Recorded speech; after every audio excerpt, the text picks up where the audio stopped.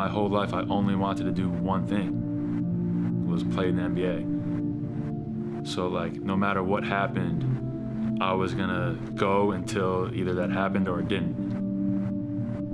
You know, every single day was just a desperate attempt to be so ready for the opportunity that, you know, I would kill it when it came.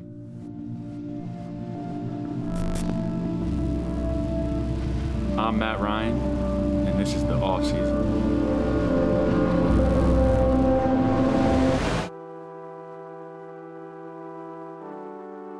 Ryan, 5 seconds, 4 seconds, heaves it up. Good! Are you kidding me? I mean, it's pretty emotional. It's been a crazy 11 months. I was home for a year and a half, and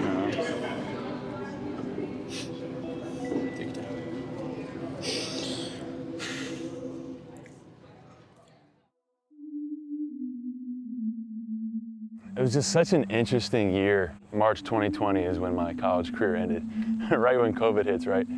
So I don't get the pre-draft process of doing all the workouts. I don't get a summer league. I come home, you know, summer 2020, and then I'm literally home in Westchester, New York, all the way until the G League bubble of end of the winter 2021. And so when I didn't get in that, I'm like, my goodness, I've been home working out for like, I don't know, 9, 10 months now. Let me at least do something else throughout my day besides just going to the gym and coming home.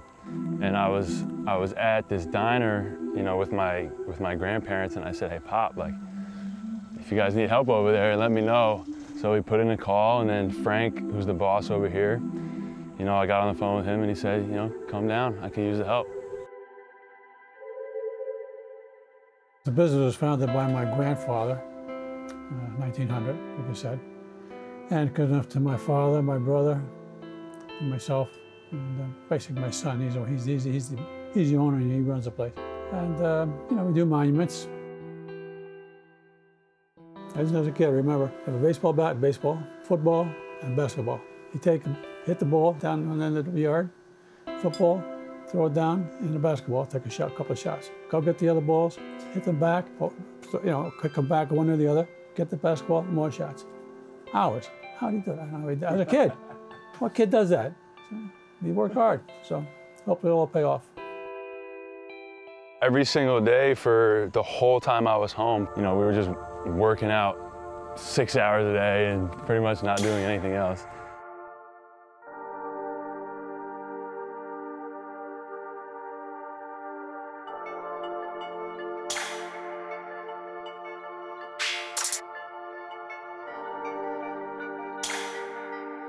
I just got in a habit and a routine of every day, you know, I need to go out there and work hard because tomorrow I might have to go work out for the Celtics or the Knicks or the Lakers, you never know.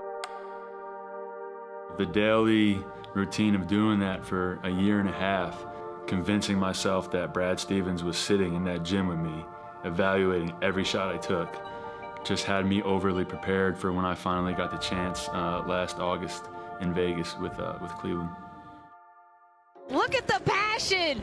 This is Summer League. Then going from Cleveland to Denver to Grand Rapids.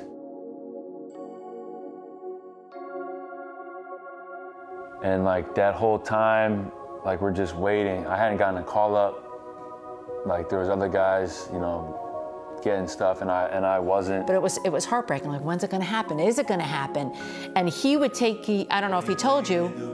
What are you going to do if it doesn't happen? Well, he went to school for finance and economics, so he took these other jobs because he didn't want to take a job in a big firm or something just in case the call came. And my agent was, you know, had been talking to Boston for a few weeks, and we were just, you know, waiting. And then I go to Team USA the last week of February, and had a couple of good games. And then that night, I got off the phone with Brad, and I was flying to Boston that night to sign the contract the next day. That was amazing. That was like the. We were all crying. That was like the most probably emotional. Cries very. Yeah, he's soft, but that's where I get it from.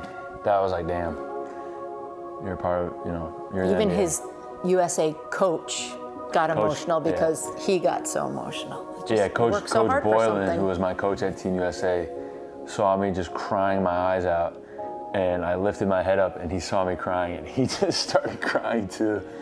He's like, "You made it, you made it." That was a moment where I completely lost my emotions for a couple minutes. It's just because you just realize, you know, how far you've come, and you're just climbing and reaching all these goals that you're setting for yourself. So as they were happening in real time, it just like gets emotional. And I hope I have a dozen more of those moments where it's just like, damn, you just cry because you're just achieving something that you want so bad. And not a foul on Pons. Here's Ryan, and he's finally got one down. Oh, the bench is going nuts. I love it. I do too.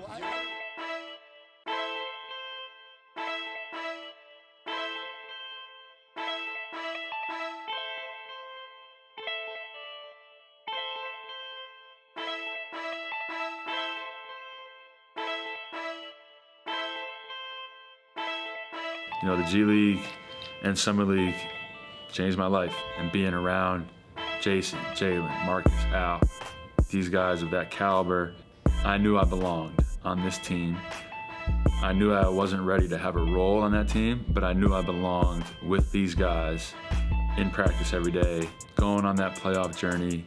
It's only given me so much confidence that I could play at this level. Now I just need the opportunity.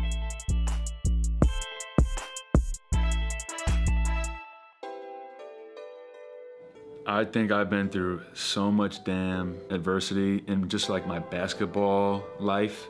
This past year was almost a about damn time feeling. Why would I change the mentality I had the past 2 years if it's gotten me this far? Now we're just waiting for that contract to come.